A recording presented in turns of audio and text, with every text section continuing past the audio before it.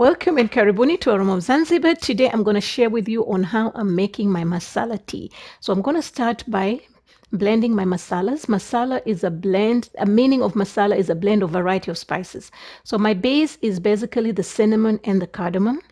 And I'm using half of star anise and about 7 to 8 cloves and 15 to 20 peppercorns and about a quarter of whole nutmeg.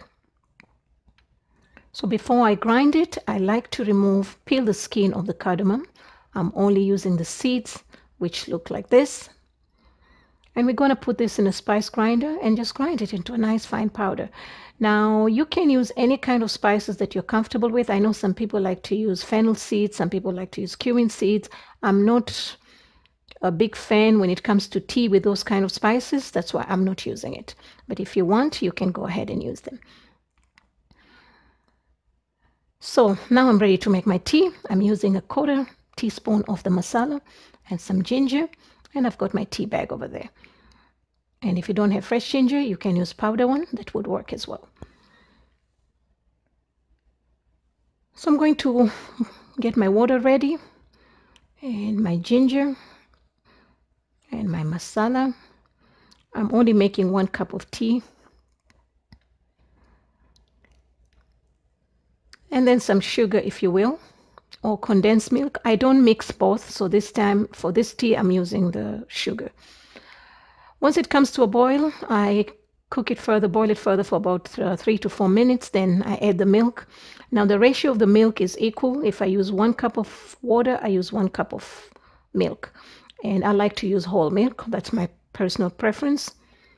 And we're going to bring that to a boil. Once it comes to a boil, you're going to stir it. And then reduce the heat and cook it further for about 3 to 4 minutes. And that's it.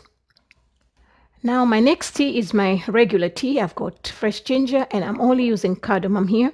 And since I happen to have sweetened condensed milk from my ice cream, I'm going to be using it for the tea as well. Okay, so this one I'm making 2 cups of tea. It's the same process the way I do with the other teas. Now the cardamom over here, this one is with the skin. There's no rule as such, but it's just my personal preference. And I used about half a teaspoon of cardamom. And again, just going to bring it to a boil, but this time this one is a soft boil. And then I add the condensed milk. Now when I use the condensed milk, I do not use the sugar. I don't mix the two together. Again, that's my personal preference.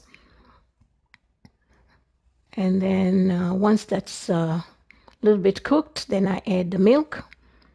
And then again, bring it to a boil. And then cook it further for about 3 to 4 minutes.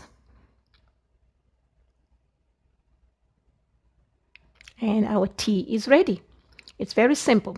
And I've been asked for this for quite some time. I do apologize. It's taken me that long. So now we're ready to serve the tea. So I'm starting with my masala tea. It's a little bit darker than the other tea. And that's about it. And you can have it with your cake, your biscuits, with your samosas, whatever you want, with your mandazi. So thank you so much. For more recipes, please visit me at Aroma of Zanzibar. You'll find all the ingredients in the description box below.